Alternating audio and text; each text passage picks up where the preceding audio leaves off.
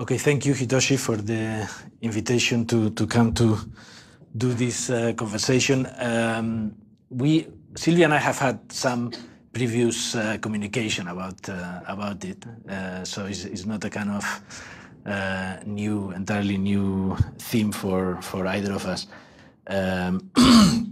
And in fact, we have even had some feedback before. And so the thing that I'm going to be presenting more as a series of ideas that I've been thinking on for a while than concrete proposals is this idea of no frills or cheapness and democracy, which is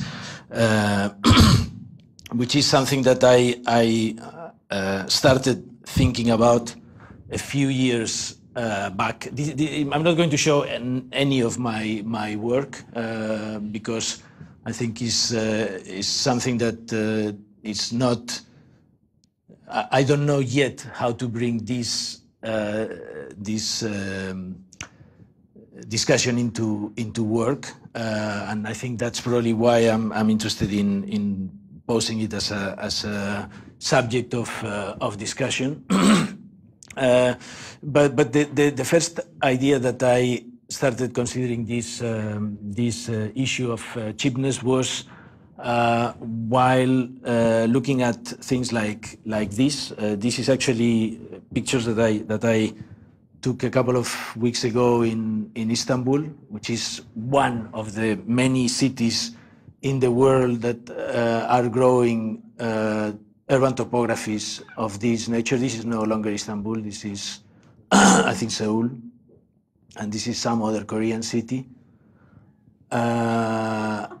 And more Korean cities. So I mean, suddenly you travel around and you see how the contemporary city. This is Dubai.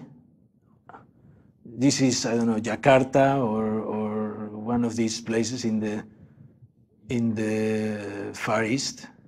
Oops. So so basically, the idea I started thinking about this a few years ago. Because you see this incredible amount of people and construction landing into cities growing exponentially in a form that is far from perhaps far from what we understand as a city, as a place where there is a collective of people sharing space and probably also sharing the type of decisions that rule the life in those territories. And yet, I mean, you look at things like this in Istanbul, and they have a certain quality. And when you are around there, you realize also that the people who are moving into these flats, that are flats for the new emerging middle classes, there is a very strong desire on the part of the people there to acquire a city, acquire an architecture that is actually interesting. There is interesting design. That you can see them also being interested in design because they shop certain items in the shopping malls.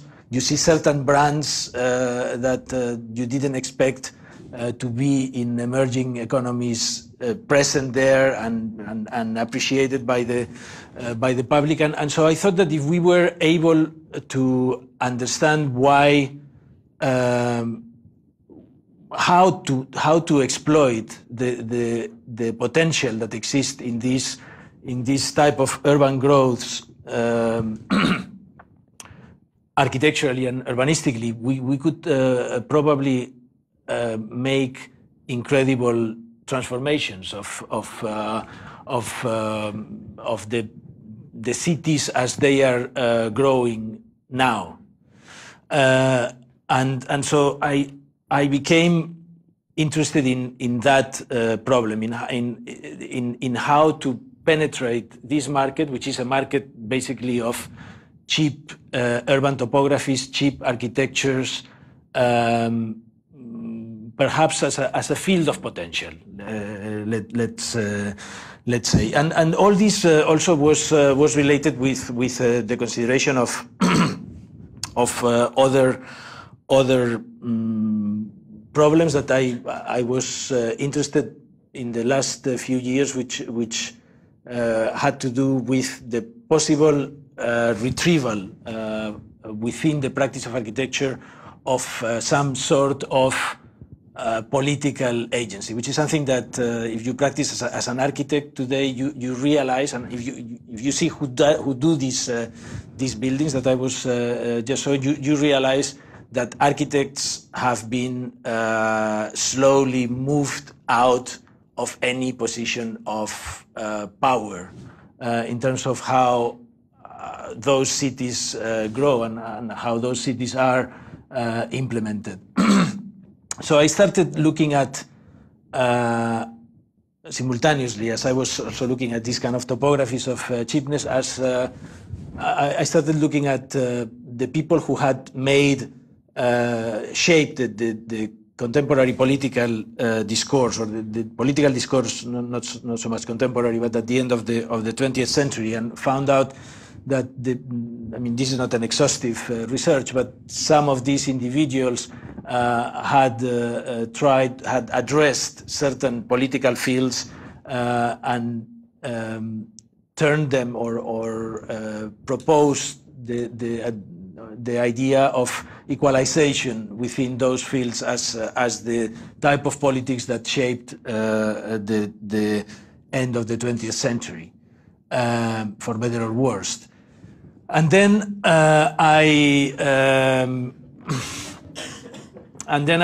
look at another type of people, people that without any political office or any political ideology or at least not declared political ideology, had made, I think, crucial changes in the way in which we live, in the way in which politics unfold, etc., etc. And in those people who again, these are just a few of them, had replaced the idea of equality by the idea of cheapness, which is probably something quite evident if you think that maybe the kind of political visionaries were operating in the field of ideology, and these people are operating in the market. No? So in the market, equality is cheapness, or availability of goods, affordability of goods. That possibility of providing services or products to a wider majority, you can see it perhaps as some sort of democratic endeavor. And so I thought that it was interesting to try to understand how they operate, because if architects understood how these people operate and turn a product, being money or being clothes or furniture, and how by producing a product in a certain way, they are able to produce substantial social and political changes, perhaps that would be an opportunity for architects to retrieve some of that lost capacity to transform those realities that I was now interested in perhaps having a say on. And the people that interest me more in trying to understand how they operated or how they embedded political changes in the making of a product or in the delivery of a service, I became mostly interested in those two guys. Amancio Ortega, this is the owner of Zara, and this is Stelios Hadjiioannou, who is the owner of EasyJet. So the reason why I became interested in those is because I thought they were the ones. I mean, Greenspan is obviously very important in this kind of theory of cheapness, but those two had more directly to do with the construction of physical structures, the organization of the collective body of people. I mean, talking about flying people around or dressing people, and I think both of them, I believe, had enormous impact in the way, at least in Europe, in the way people now live in the cities in Europe. I think the fact that you can buy clothes, fashion, let's say, at such prices has completely turned around the way in which people look at themselves. People from perhaps not such a high level acquisitive capacity are able to look at themselves as part of the routines of fashion or urban fashion like anybody else. And I think that is a fundamentally new self-perception of people. And I think the same with flights. Now everybody can fly transcontinentally for a very cheap price. So I started doing these kind of diagrams, looking at the practice of those two people, in which you can see the traditional designers, the fashion designers on the upper left corner. Those are the people that were supposed to produce a whole worldview, to propose to the people a new way of understanding the world, and basically that added value that they were able to provide to their products was what enabled them to sell them very expensively.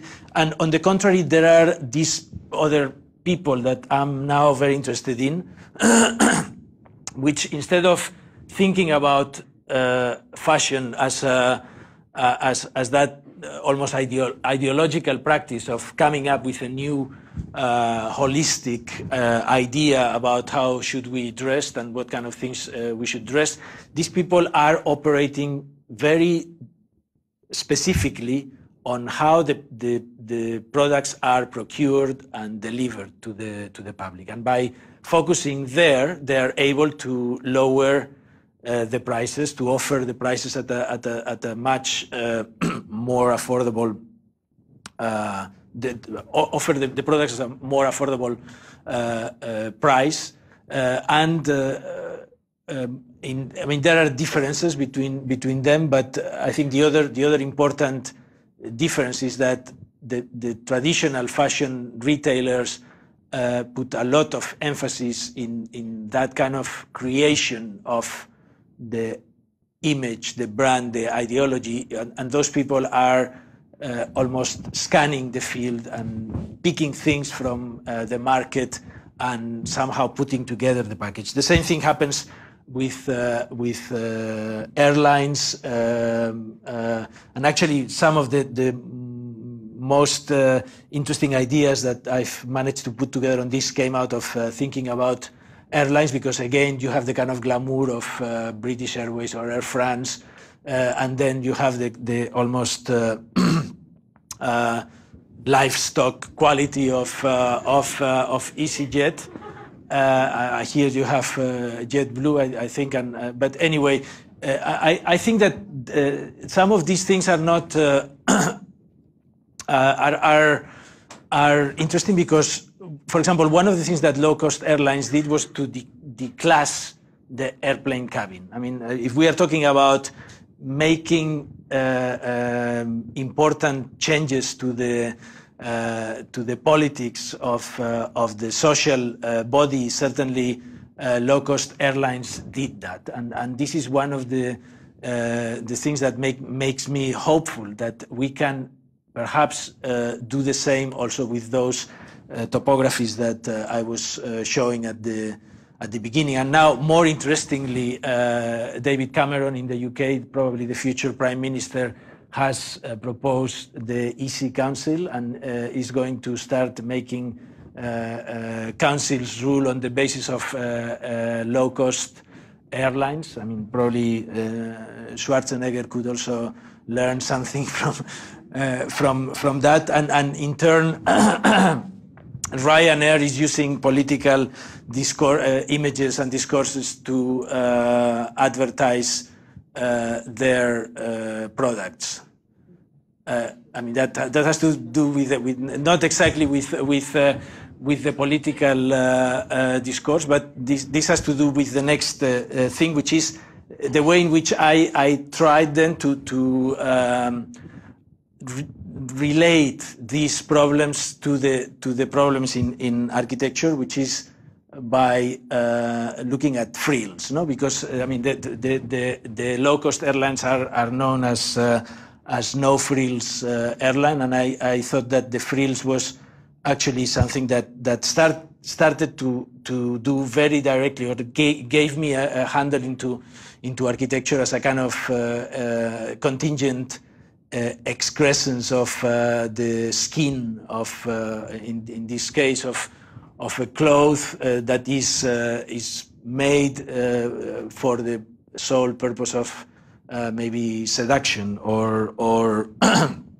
or beauty, and so Sylvia actually recommended some kind of reading of historical reading of frills, which I try to explain very briefly because I'm running already way out of time. But basically, if you look at the history of architecture, you see that frills were first of all eliminated from modernist aesthetics as superfluous, regressive, and ineffective on the grounds of cost, of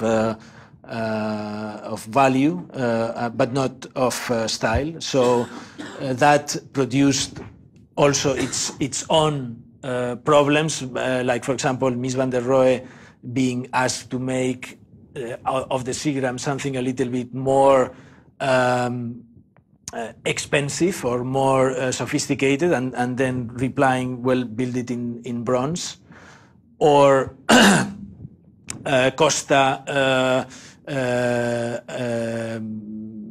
forbidding the finish of the blocks in Brasilia to turn the corner to privilege certain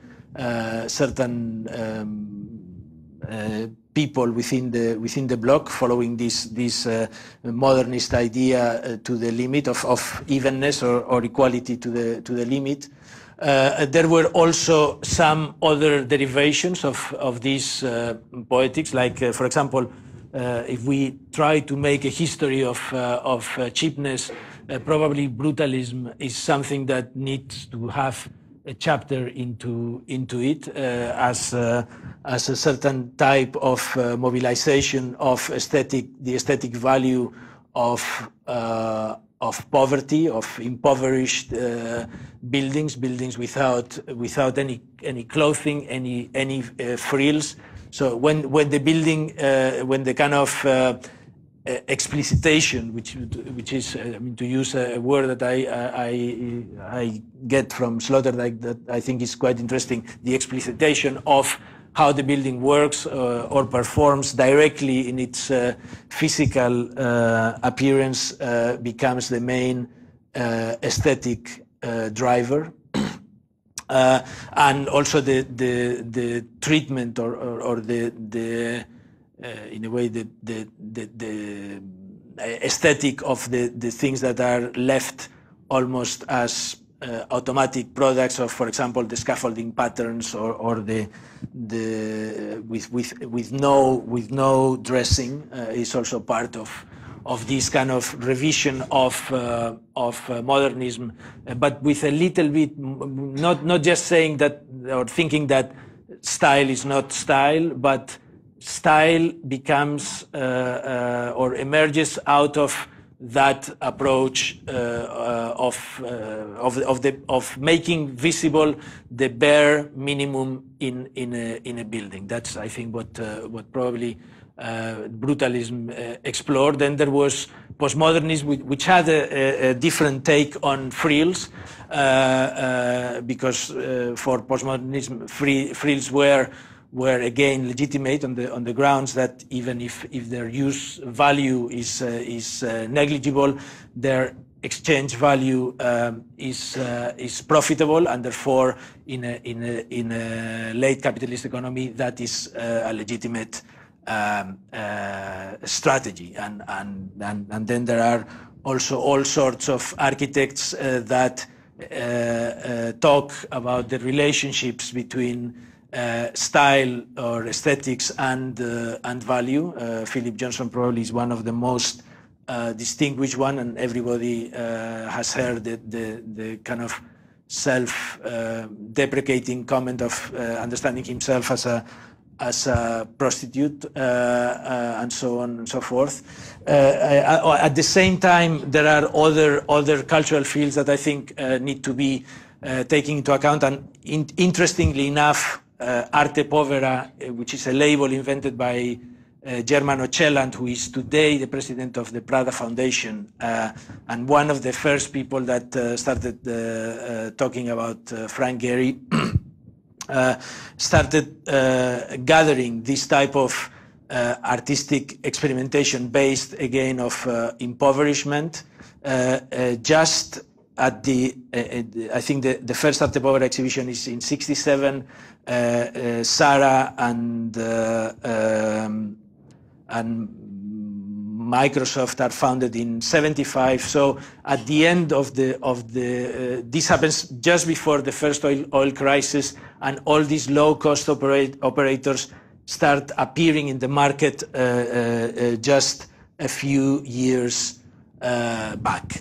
And so, to kind of conclude, I think that trying to elucidate a little bit more precisely what the possibilities that this background has left us today in terms of our relationship with frills and how cheapness is treated in this, there seem to appear two options. One is the cheap frills. That is what, for example, a company like Zara or Ryanair, that poster of the girls in the jet engine was actually due to appear also in this section.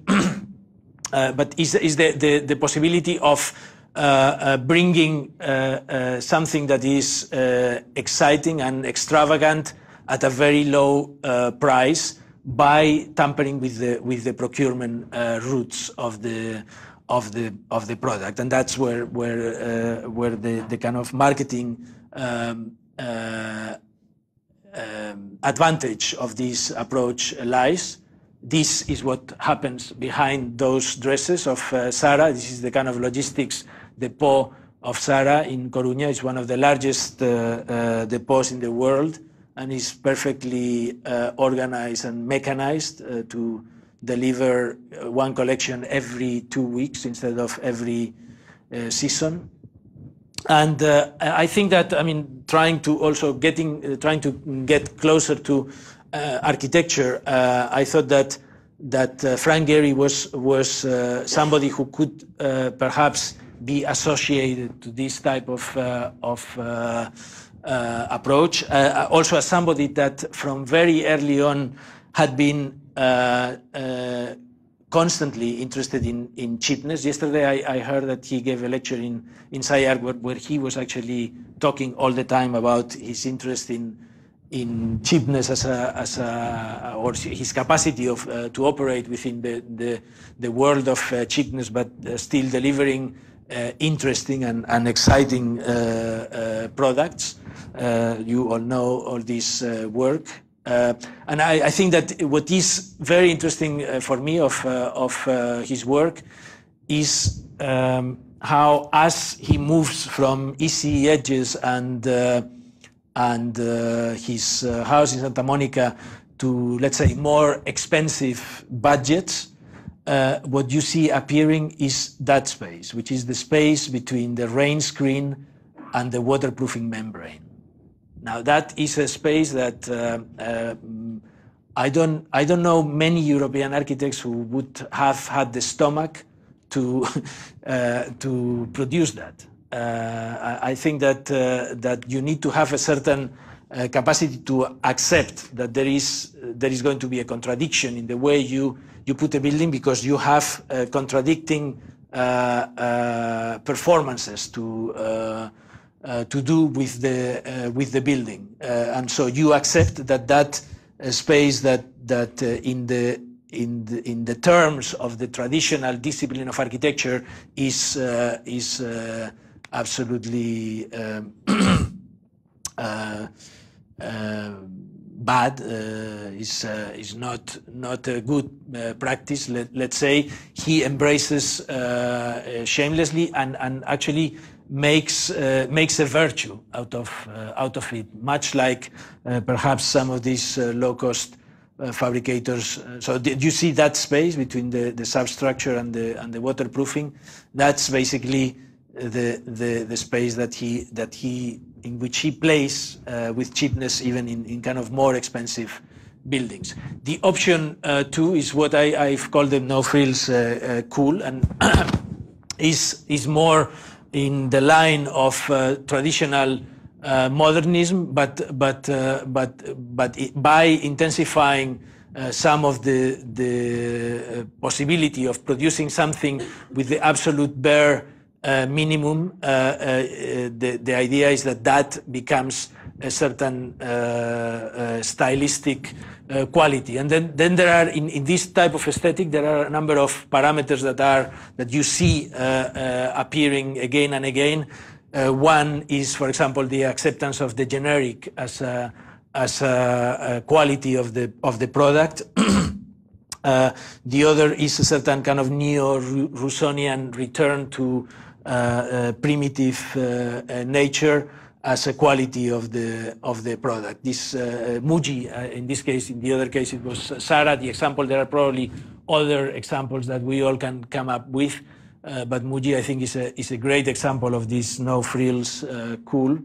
And I think that there are a number of also architects that can be related to this. Rem, with his famous motto of no detail, no money, no detail, I think is somebody who is exploring already for some time that idea. In the case of Lille, for example, I remember conversations that I don't think were ever implemented, but I thought were fascinating, of specifying in the master plan that in Lille there could only be used low-grade concrete, because low-grade concrete used on an urban scale will produce automatically an aesthetic that will differentiate Lille from Paris, because Paris is all very precise, high-quality concrete, and Lille could not be the same thing. So that kind of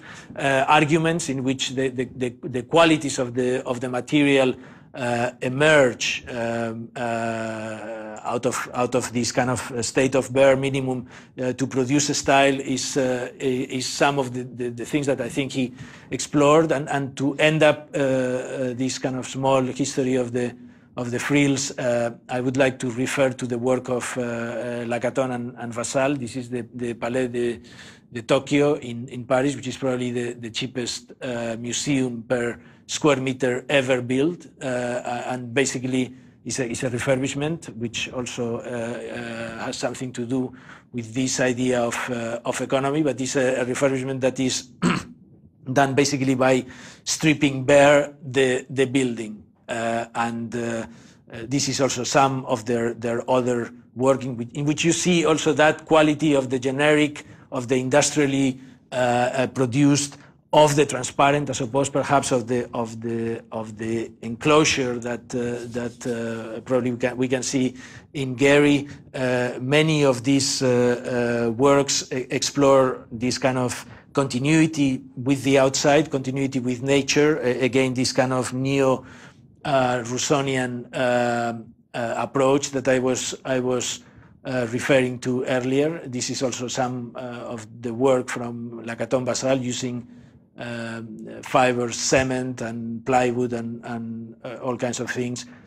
Again, nature, casualness, which I think is almost like taking that idea of economy, the literal penetration of nature within the space of the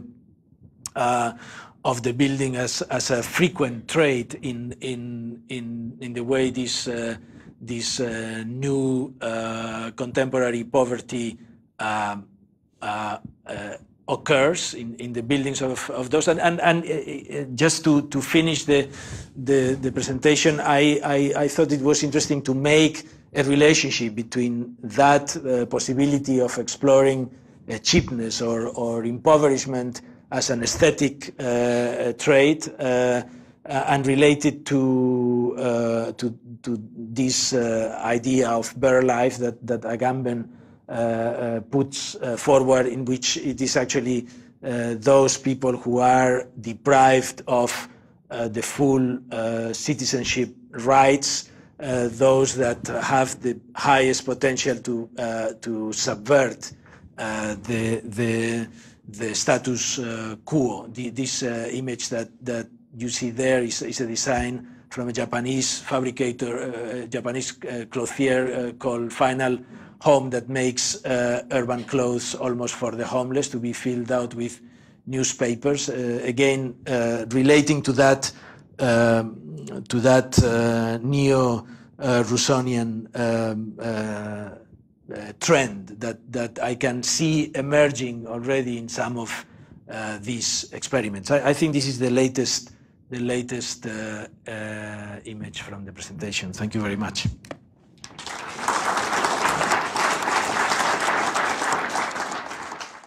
So I feel as though I have to say something other than I agree with what he said, which is going to be tough.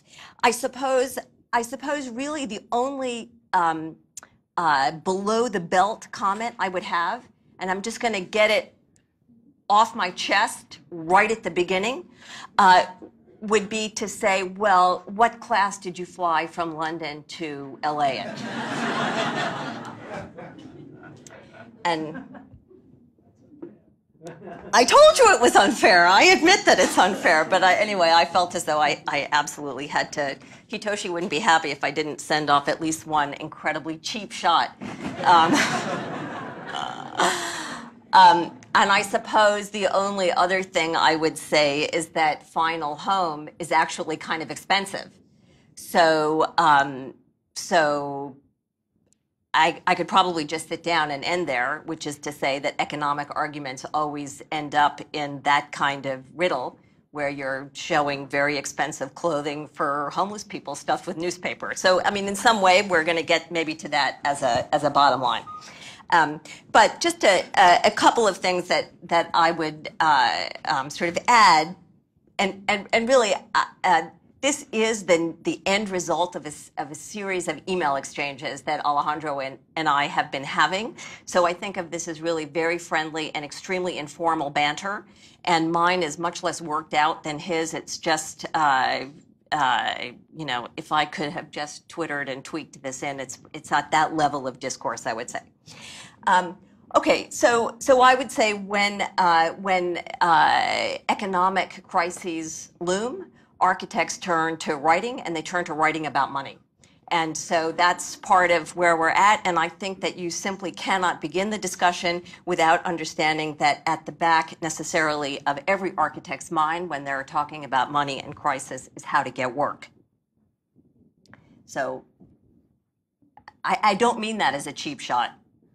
I think it's a very expensive shot for the field. So what would be the architecture of cheapness? Does it look sort of like this? And I think there are lots of scary things about this image, and probably, at least in my opinion, money is not the thing that would solve all of the things that produce the terror of an image like this. I would also add, though, in having now seen Alejandro's presentation, that his images of all of those towers in Turkey are way more scary than this, in my opinion. And I think that anything that is that scary and that horrifying is absolutely a fertile field to explore. So I would say that when I say that I agree with what he said, that's what I mean. But in any case, this kind of architecture of cheapness is not a problem of money. And I think that money is not the answer to all of the crises that have apparently architectural form. So there's been a lot of discussion about how to deal with New Orleans, and I'm not sure money is the bottom line. And I don't think that more money just makes it right. And I think that one crisis is not the same as another crisis. So if you want to start looking at very large quantities of the problem of housing, and where it's probably not the middle class, it's refugees and a real architecture of crisis. But then you have to even start looking a little bit more detail. This image was sent to me in another email exchange by the photographer Ari Markopoulos, and he had been to Italy. These are the images of people living after the earthquake very recently. And it's part of a suite of photographs called 6 Months After the Earthquake. And I didn't know how to tell him very gently that it just didn't seem that crisisful to me. It looked very orderly. They looked like very nice tents. I mean, you know, they looked like the beach in Malibu, you know, over Thanksgiving weekend. And, you know, there's no evil in this image. That it was a natural catastrophe. The buildings that were built and fell down are from the 15th century. There's no bad guy, no cheap developer that put them together. And anyway, if you continued to think about all of these things, I think that you would find questions of money might not be the way that you would distinguish between an image such as this one and an image such as this one, although they all do get to the question of the final home. Okay, so back to what we're really talking about, which is an image like this, and there's not enough of it, and it's falling, and it's, you know, money is in fact cheaper, and there isn't enough of it to go around. Another thing that I would say about money, man, that, you know, for those of us who are on furlough, you know, that hurts. That really hurts a lot. But the fact of the matter is that money is an extremely unreliable source of value. The one thing that we can say about the value of money is that it's constantly changing from day to day, from state to state, from situation to situation. So I suppose, you know, one concern for me would be an architectural theory that was rooted in money as value may not ever be able to be as more reliable than the parts that go into it. You get forced into things like this, in which this is the logo of some design firm, and their whole thing is that you get to pick 2, not 3.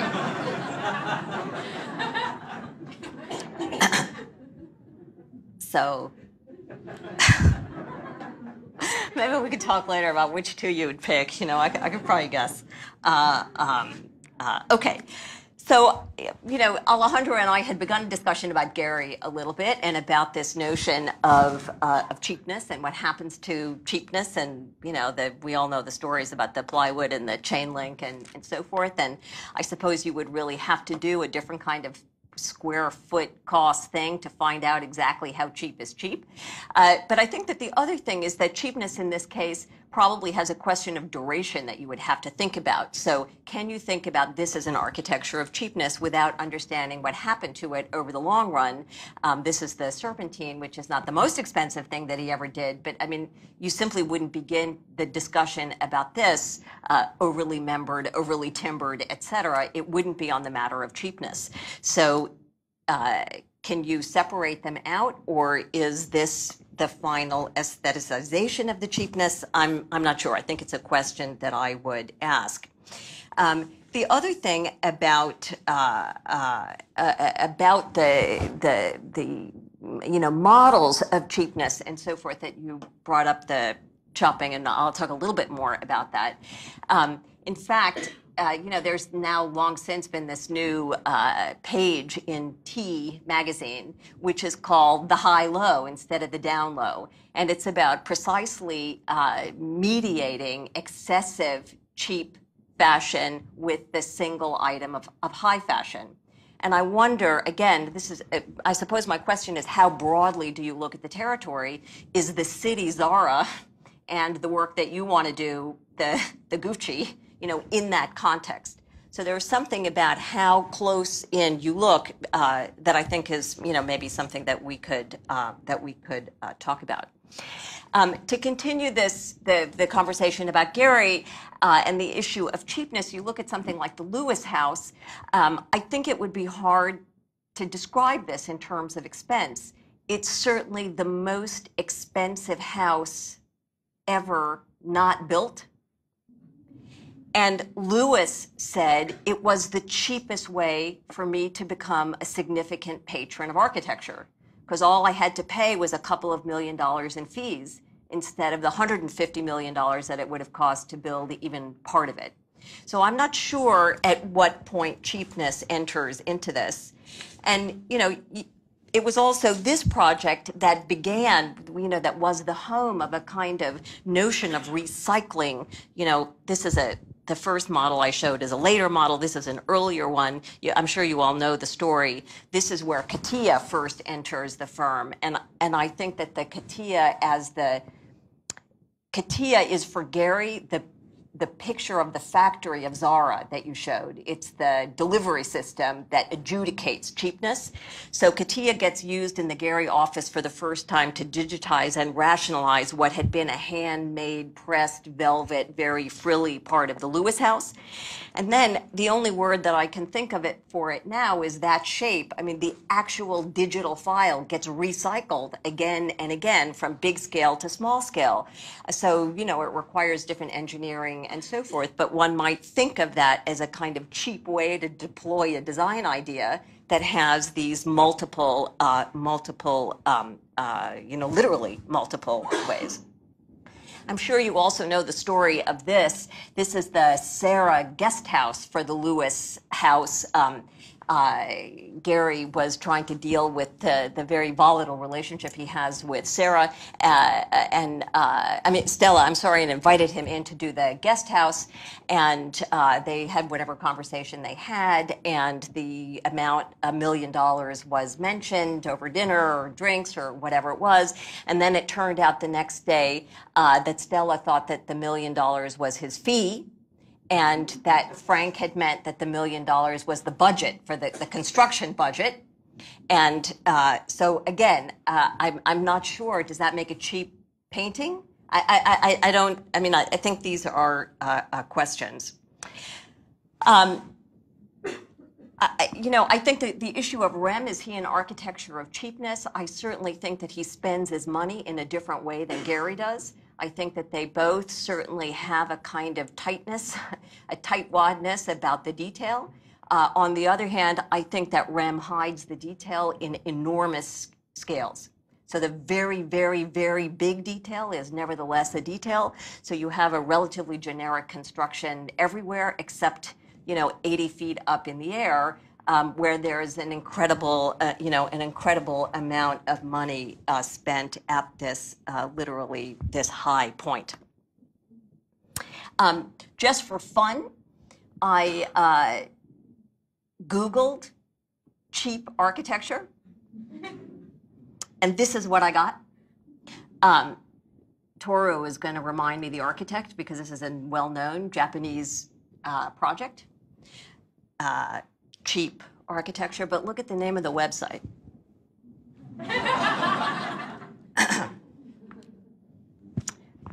Okay, So this is where Alejandro went with the relating cheapness to decoration and ornament, and you definitely get to minimalism and so forth.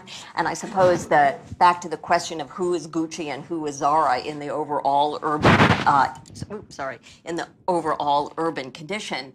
Part of the question, I think it's been asked again and again historically, is what if the answer is that architecture itself is the frill?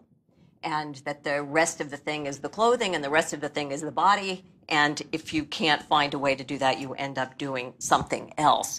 So there, you could go back and look at this question of decoration.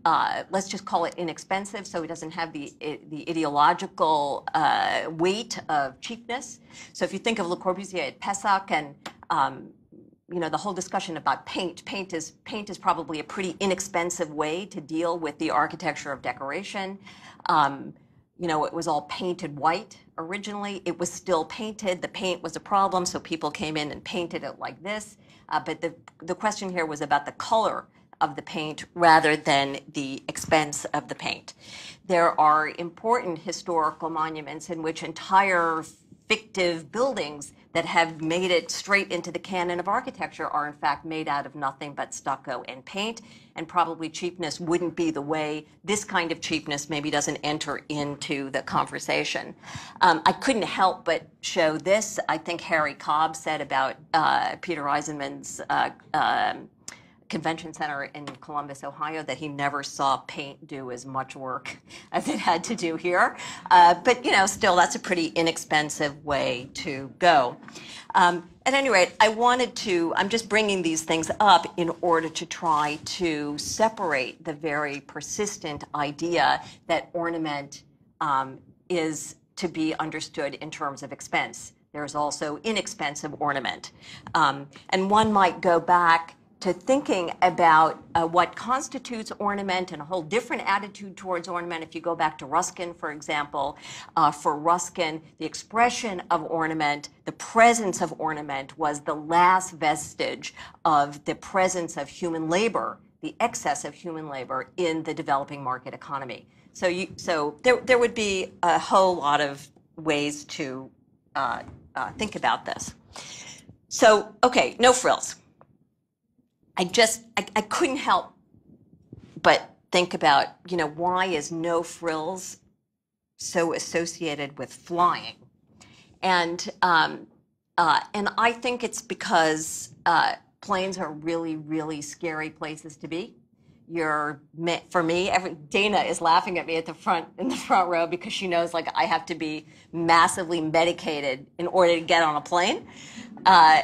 So I'm projecting wildly here, but nevertheless, being 30,000 feet up in the air over tons of explosive, every one of you must go into deep denial about the nature of that circumstance, or you would never get on a plane again. So all of the business about no frills is really just a way to avoid the potential of the thrill. And the potential of this, when you get to easy, no frills, these were the pilots of the crash. They made $16,000 a year. And I think that there is a tremendous amount of repression about anxiety of the thrill and the real cost of some of these kinds of ideas. So let's just use that as a metaphor. I could have put of the architect, but the death of the architect is sort of overused. Okay, so what about this? There's no anxiety here. This is happy. This is, the Valium is in the orange juice here, so you definitely don't need any worry about what class you're in. You don't even know what class you're in. But I was thinking of Disney because they use this as the way that they describe the ideology of going to Disneyland. So I'm thinking no frills is bad, and yes, thrills is good. And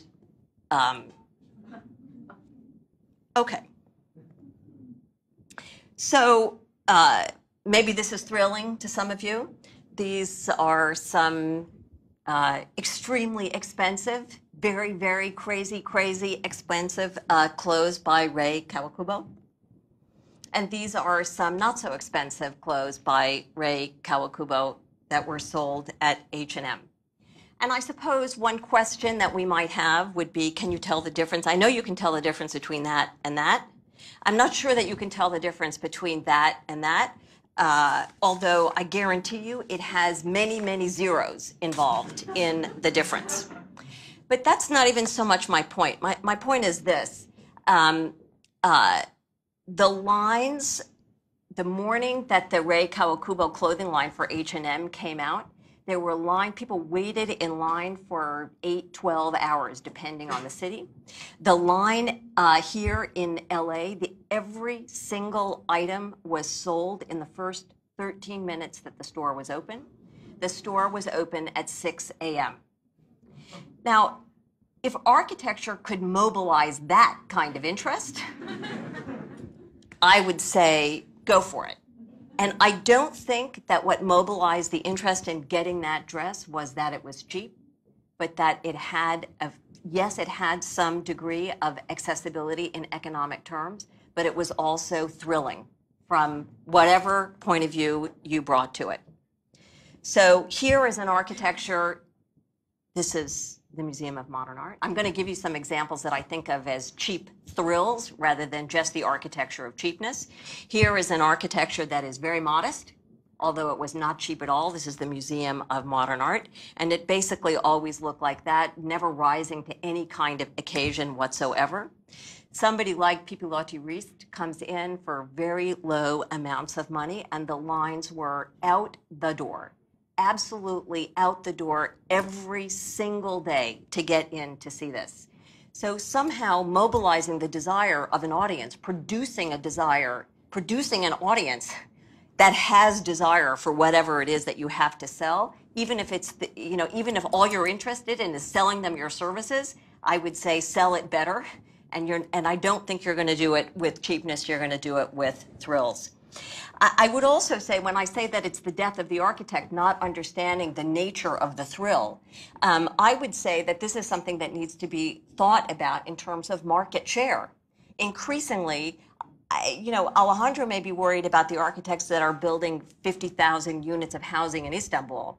I'm just talking, why are they doing urban renewal in Graz or wherever this was, and why are they not hiring an architect? So there are lots of projects that are increasingly not being given to architects. So this is a new auditorium. You look at it closely. It's felt. It's done by Claudia Youngstra. It could have been an architect, but it's not. This is a conversation that I have again and again. I'm just moving now to end up here in LA. This is an ongoing conversation I have with Annie Philbin down at the Hammer. This is the lobby of the Hammer that some of you, I hope, have been to many times, and they have a project and they do it again and again and again. I mean, I consider this a kind of architectural renovation project, and it has never gone to an architect. It would never cross their mind to go to an architect. It's just simply not the way they think, and frankly, I think that's your fault as architects, not their fault. So, I mean, and now it continues, and now I think that the stakes get big. So the Herzog and de Meuron Museum in Miami that's about to open, the facade, you may talk about aluminum and glass and so on and so forth, but the fact of the matter is that the facade is being done by Doug Aiken and is not really being done by Herzog and de Meuron. So, let's talk about cheap architecture, maybe. This is an unbuilt project. It was a collaboration between Rem Koolhaas and John Baldessari. The trucks were to be painted a different color. These are Caltrans trucks. They were supposed to go out all over the city and essentially pixelate the city like an impressionist painting and come back. This would be a kind of cheap thrills. I think that, Jason, I don't know if you're here, but I think that the question of color, the application of color on the underside of your curling lashes, I mean, it's a very simple idea. It has absolutely nothing to do with money, but I do think that it's the kind of project that might well attract people to stand out in line for you. And I wanted to just end with this image because I know a lot of you saw it the other day when Neil presented his work. I don't think that thrilling architecture has to come at the cost. I don't know what money is. I don't know what the value is. I don't think that you could you would describe this in terms of cheapness, but I also don't think that the vividness and the effectiveness of the image is something to be neglected. And I would just conclude this by saying the handrail. You know, Neil. So I would say that the question of cheapness is like I'm not going to look at the handrail. Okay, this is my inexpensive gift to you, Neil, because the rest of it is good. Anyway, so yeah, okay, that's my point. I'm done. And I had one thing that I just completely struck by. The idea that you would equate the revulsion that you feel looking at the Istanbul Towers to the revulsion that you feel looking at the section of the skin on the Gehry building. You know, like the 6 inches of poche between the thing and the thing, and you would consider those to be equivalent crimes? No, I didn't say that. Oh, I thought you did. No. It's better if you do. No. I mean, I don't know whether I explain myself properly. I don't think that the 6 inches of poche space between the rain screen and the waterproofing is revulsive. Is in fact liberating. It's a real idea, and it's a real idea that comes out of somebody who knows the trade very well and starts doing things with corrugated steel and other things. And when he has to do a $200 million project, he applies similar criteria, but in a way in which I don't think any other architect had done before. So I'm saying it, I'm putting it as a kind of positive way of applying economy to the trade and being able to produce an entirely new aesthetic. And in a way, that's what I would like to pose as a question to what you are saying, that the no thrills is the death of architecture, because yes, you can say architecture is almost by definition the ornament. That's what architects do. We ornate what we do. But at the same time, I think that the process of relationship between desire and necessity are not that single directional. And I think that if we are able to address or to profit some of those markets, but not only markets, because I don't think it's only a question of selling architecture. It's also a question of having a say in how cities will become in the future. We are going to have to start generating the desire out of necessity. I mean, some of these things that I showed at the beginning are at the same time repulsive on a certain level, but also incredibly liberating and democratic in the sense that they are making cities available to more and more people. Now, half of the people in the globe are living in cities. There is another half that is going to move to the cities soon. Citizens are about 3 times wealthier than people living in the countryside. So there is a number of issues that are happening on a very large scale and are being put in the hands of certain people that do them efficiently, but maybe not extracting the potential they have. And I think that you can operate as an architect or as an artist in the world of art, but I think that is almost like a very small audience compared to the one that is possible if we are able to turn those needs or those necessities into desires. So I mean, like if our role is simply to create, put it another way, I don't think that our role is just to create thrills. Is to solve problems, and there are problems on a very large scale out there that we are completely detached from. I don't know exactly why, but I kind of guess why, because we've been incompetent also, at doing certain things. Well, but I think it's also there are lots of problems to solve that everybody shares responsibility in figuring out ways to solve them. I mean, I think that there is a little bit of hubris to think that the problem of the global city is the problem of the architect. I mean, there are a lot of factors. I mean, I think that if there is one very big problem that architects have to address today is the problem of the global city, or the problem of the global warming, or so many other problems that are being addressed and in a way by multiple professions and by multiple constituencies. I'm just saying, so you're not special that you want to deal with the big city, because everybody has to deal with that, no? Yes. So the question then becomes trying to identify where your power base, what the tools are that permit you to be effective.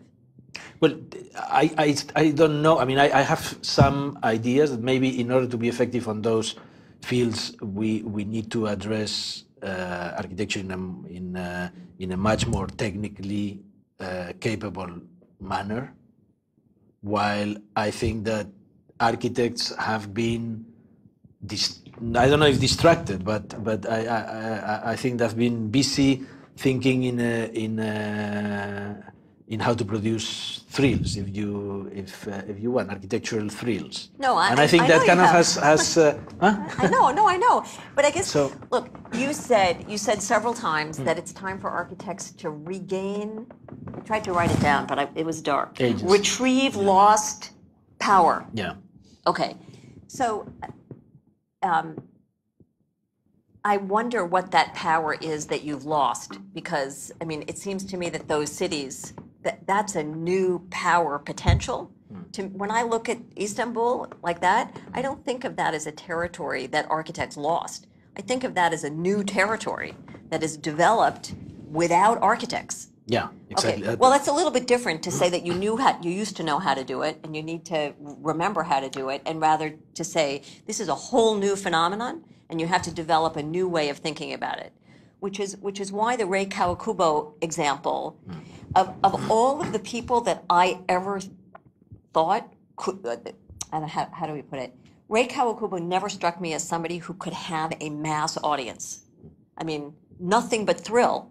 I mean, look at those things. You can't even see out of them. I mean, talk about non-functional. Absolutely a disaster. So what happened that became the target for a mass audience?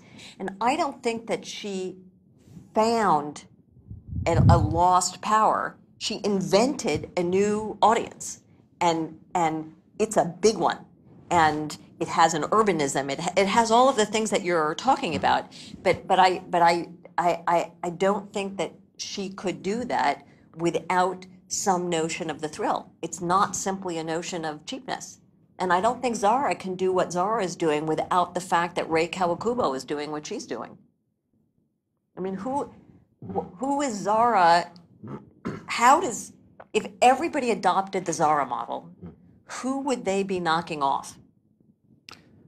I think I mean, this is also an interesting question, because we perhaps live in a culture where there are channels where you can almost collect spontaneous intelligence without having necessarily to commission these things to special people, special designers. For example, the model of Topshop is more interesting in that sense than Zara, because they don't just scout the catwalks in Milan and in Paris. They look in the street, in the markets. And this Except also now happens. they're all wearing Zara clothes. Is what? Yes.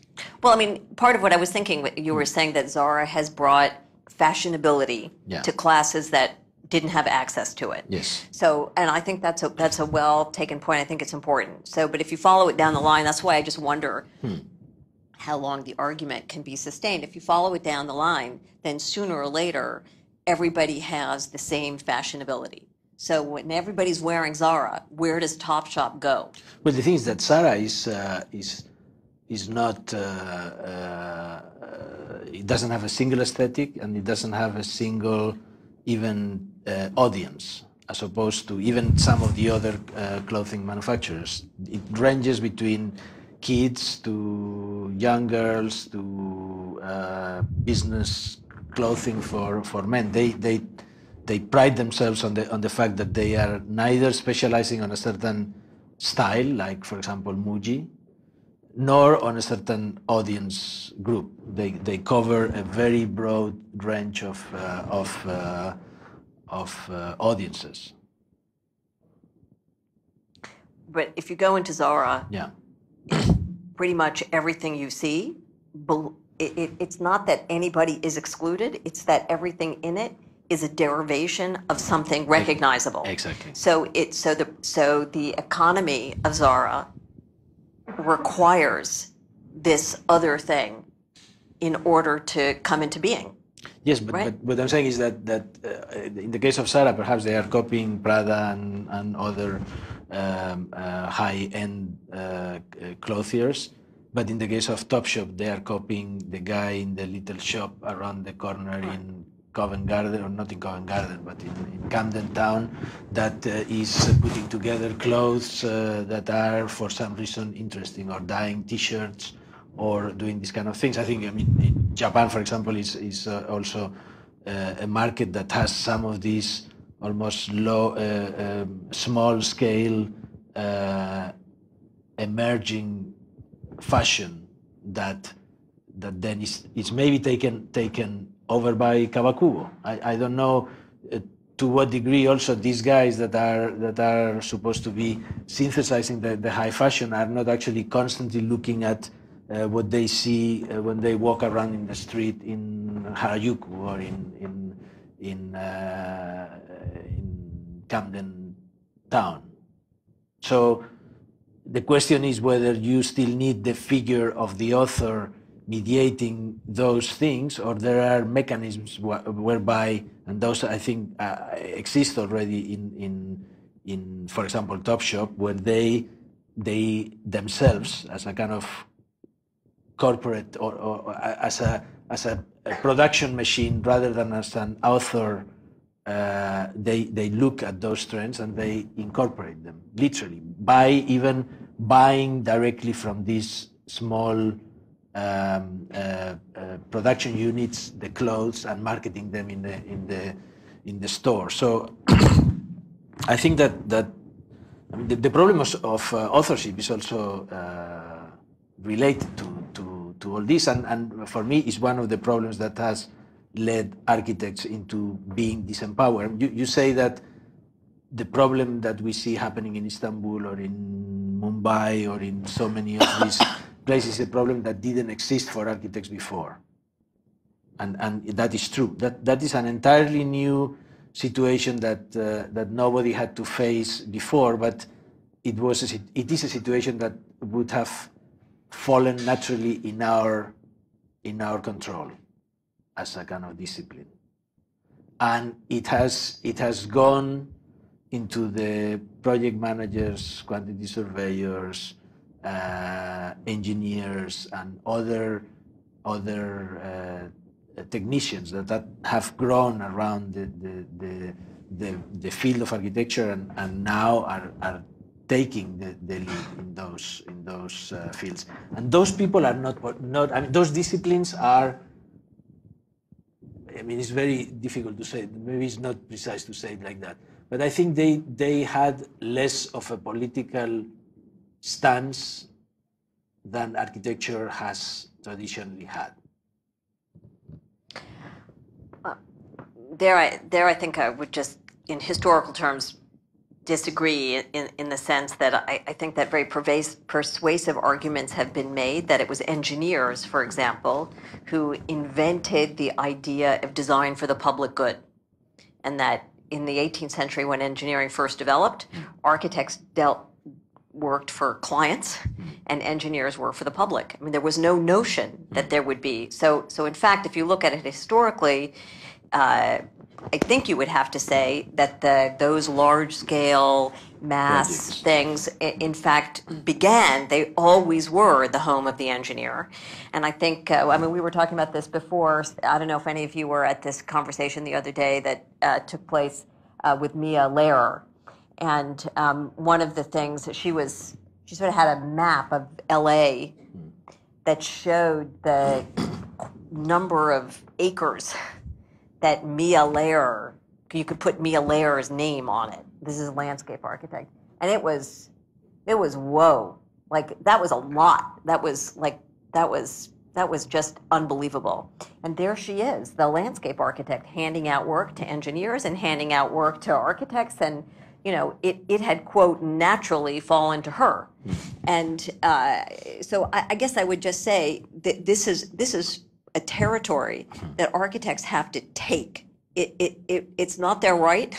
It's not their natural birthright. It's not their disciplinary history. It's in fact always been adjacent to the history. And I'm not saying don't try to take it at all, but I don't think that it's a thing that you've lost. I think it's a thing that the field has never risen to the occasion to take over. So now your thinking may be the way to do it, but I don't think that then the historical models don't work in your favor, which is neither here nor there. I don't know exactly the projects that you are referring to, but most of the fabrics that are growing in developing countries, I think, you know, these towers would fall more in the field of architecture than in the field of landscape design or civil engineering. You mean these blocks? You think they should now? No. They. I mean, who built houses before? Not the civil engineers, not the landscape architects, not the project managers, not the quantity surveyors. None of these people that are now in the most important roles in leading those projects are architects. No, I understand that, but I'm just saying the things that then made it possible to have any houses were things like sewers and streets, yes, and the notion of a public and the notion of a city, yeah, and the architects never had anything to do with that originally. They came in and did the monuments. I mean, so I'm just, yeah, I'm only referring to this notion that there is a natural history of the field and the Lapsarian model. We used to do this. We used to. No, you never did it. Yeah. And so you never did it, and therefore you don't have the expertise to do it. So. But I mean, so you have all expertise, but you personally, of course. But. No, let's say I'm interested in that type of expertise, and I think that is the expertise. Or let's say the project that I'm interested in is the project of turning needs into desires rather than trying to generate desires that then out of I don't know what. I mean, I think that the model that you were the example of Rai Kawakubo of creating desire, I think maybe. And have no answer for any real needs because, as you say, the clothes are not necessarily functional. I mean, that may be one approach. I don't think that is an approach that will work in the field of architecture because architecture is closer to infrastructure, is too expensive to be non-functional. You can actually allow yourself to be non-functional in the monuments, but not in 95% of what gets built. And I think that the problem is that the people who are in charge of determining how this 95% is to be built have no interest and no idea on how to, if you want, monumentalize or ornamentalize, if you think that that is the core of what architects do. And therefore, they become territories that are completely deprived of any thrills, any quality, any interest. They are just. I guess I think we should open it up to the audience. I want to just make it clear that and by the way, this is the cheapest wine that anybody ever. It's true. I mean, it's like so cheap. It's like just despicable. So again, another argument for like the, cheapness is not all good. See, I'm drinking, she's not drinking.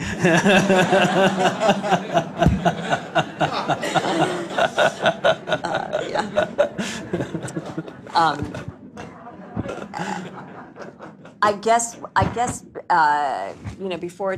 before turning it over to the audience, I suppose what I want to say is not that I think that architecture is inconsequential and merely ornamental, but I do think that historically every argument that has been made about architecture that didn't take the thrill into account didn't work. So I say it as a friendly amendment. The argument has to include a theory of thrills, or it won't fly. And I mean that I think there's endless, and I think the strongest part of the argument is when it's the most ugly, because those things are really ugly. But you know that this housing that I showed it, the first ones that I've pictured, photographed. The orangey ones? The orangey ones. If you see the Korean ones, these kind of extruded concrete blocks, yeah, those are not so bad. No, they're not so bad, but they're actually produced by engineers. They are totally. My point exactly. No, exactly. No, but I mean, this is. So it was the architects that produced the orange, horrible Exactly. The bad architects are the ones, and actually that orange horrible is thrilling for a certain class, for a certain emerging urban class, yeah, in the Middle East and in the Far East and probably also in Europe and in the States. And Rodeo Drive. Exactly. I mean, I think it's no different that just Rodeo Drive has a little bit more money. It's not a problem of money. It's not a problem of money. Yeah. Exactly. Okay. So we agree.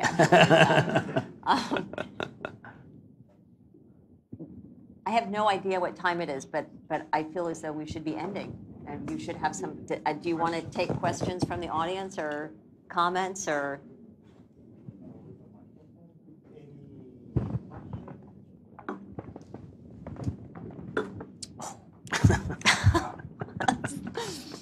It's a really good vinegar, though. Sylvia, long-time listener, first-time caller. You gave. Wait! I'm sorry. Everybody was. I didn't. Long time what and first time who? Okay. I guess you had to be there. All right. Go ahead. You gave Neil a pass on the spatial and the material because you like the graphic, and you gave. And in Jason's project, I mean, while the color is cheap, the shingle itself is custom, right? And maybe expensive. And I'm wondering, are you advocating, and then the effective projection images you showed as kind of a more advanced paint job is the solution for thrill in architecture? Is that kind of what you were advocating? I was trying to separate out money from the thrill.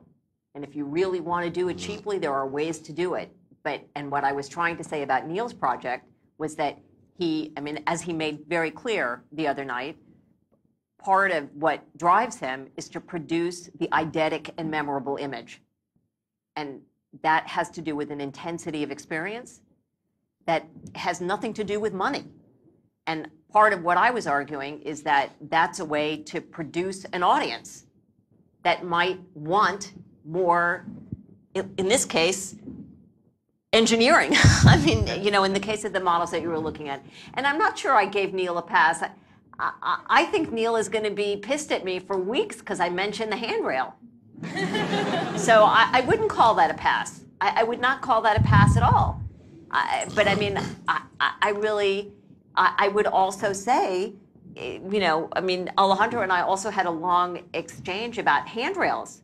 I mean, handrails are one of those, you know, things that always comes back to haunt the architect, a kind of necessity, the kind of thing that the thrilling high design never wants to deal with. And then at the end, you know, you all talk about value engineering, but the people that you really hate are the handicapped people that make you put, I mean, I'm sorry, you do. You hate them. And how many you don't like taking the classes where you have to learn about it? And how many houses designed by many of you here I have been into, in which part of the story is the handrail was there, and as soon as the building inspector left, you took it out. I mean, you know, that's really reverse engineering. It's the handrail. And I have to say that I kind of admire the fact that there is that handrail that's sticking right in the, you know, that eyeball, because it has to be there. It just doesn't bother me. Sorry. See, now he's going to be mad at me for 6 weeks instead of just. That was a cheap project. I thought you were going to tell me it was a cheap shot. I think I really strongly believe look, I tried to say at the beginning, I think it takes incredible intelligence and an incredibly creative mind to put those towers up in Istanbul and say architects have to figure out a way to deal with that. And I also meant it. I think that to put up something that we would all easily accept as an image of architectural criminality, to put that next to the Gehry section, no European architect would ever do that, to render them equivalent in some way, I think that's endlessly smart, because it's true. No traditional notion of the organic nature of design and that skin has to express. I mean, think of all of the architectural theory that you would know that would make both those orange towers and that poche fill section equally criminal. And so I completely agree that I think that the problem has been, a new problem has been identified. And we should all be so lucky that once ever we get to identify a new problem. And as Alejandro was also admitting, then the question becomes, how do you resolve the new problem? And I'm really just trying to say that money can't be the only way that you do it. No. And I'll send you an email in which Alejandro did say, in the end, you can't not have thrills. But we're trying to argue. Hitoshi wanted us to argue. So we're not telling you the parts where we agree.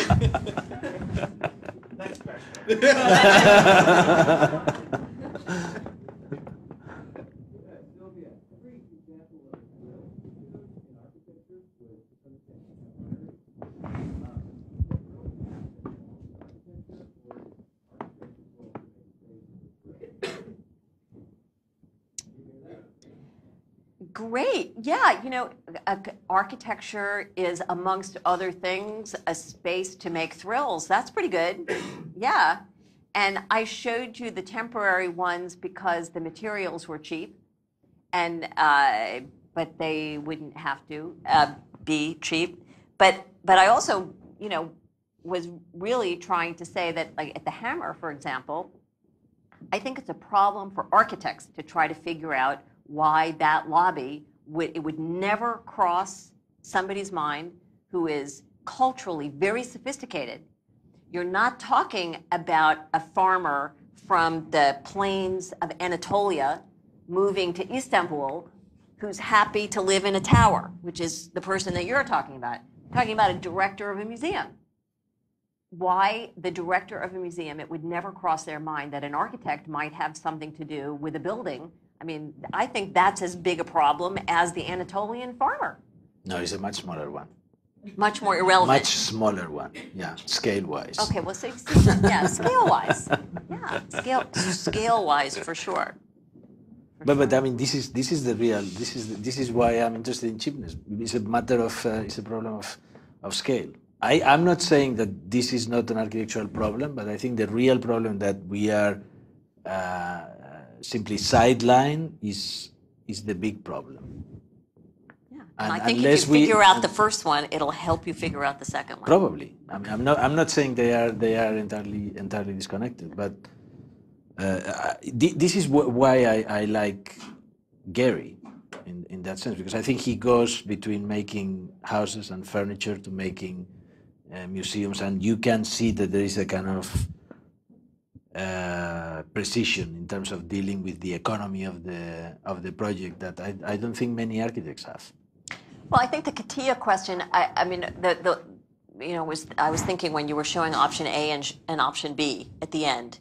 I think that CATIA is actually both option A and option B, because CATIA essentially finds the generic underneath the skin, and I think that that's part of its diabolical nature, it also raises the question: do you then become perpetually committed to the generic and the building type? It's a really building type driven software, and it will adjudicate your project in the direction of the standard building typology again and again. And if you say that that's a cost of cheapness that you're willing to pay to constantly repeat the standard building type, I mean, that's not an argument that you would have with me, but I think that that's an argument that you would have with some people about whether you want to be a priori committed to the existing building types indefinitely. I don't know. I don't know how. Well, I think Hitoshi wants to. Okay. No, it's fine. It's fine. Okay, so let's conclude this discussion.